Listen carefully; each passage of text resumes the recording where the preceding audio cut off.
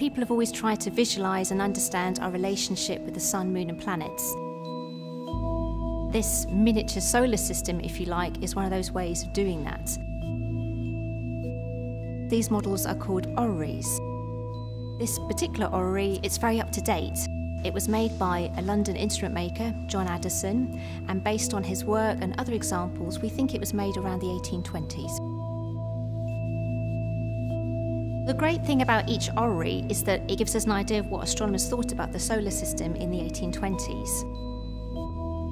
We chose this object because we wanted to show how people have tried to visualise the motion of the moon and its place within our solar system.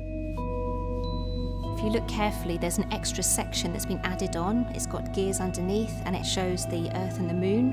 And the idea is that you unscrew the sun in the middle, take it out and add a lamp fitting.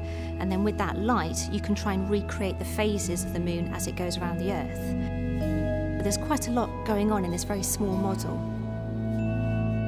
This moon exhibition is a really great opportunity for us to step back almost and look at the Apollo anniversary, Apollo 11, 50 years ago, but also to think big and look through the long history of our relationship with the moon from all different cultural, social, scientific, artistic perspectives.